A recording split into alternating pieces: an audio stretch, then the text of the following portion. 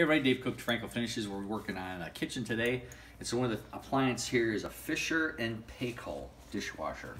So there's two sides. This top one we've already taken apart. But I want to show you because we actually had a look in the manual and kind of figured this out. So you need a pair of needle nose pliers, and we use the screw gun with the Phillips head bit. So the first thing it has is these little plugs on the side. Just kind of grab them, and they, of course this isn't going to turn when I want it to, but it kind of turns and pulls at the same time and comes out. There's one on each side. And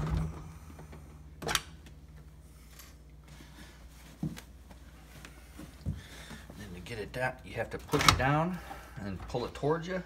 And all the electronics are on here still. And this little dishwasher panel in the front, I lied. You need either a knife or a flathead screwdriver to pry this thing off.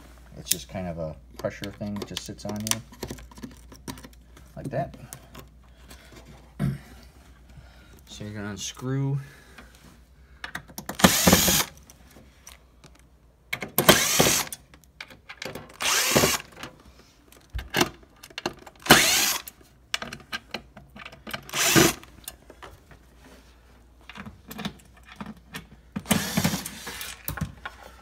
Now that's loose, and then while we're gonna paint and repair this door, this thing just sits right back in this little slot. And lift up, and it'll stay.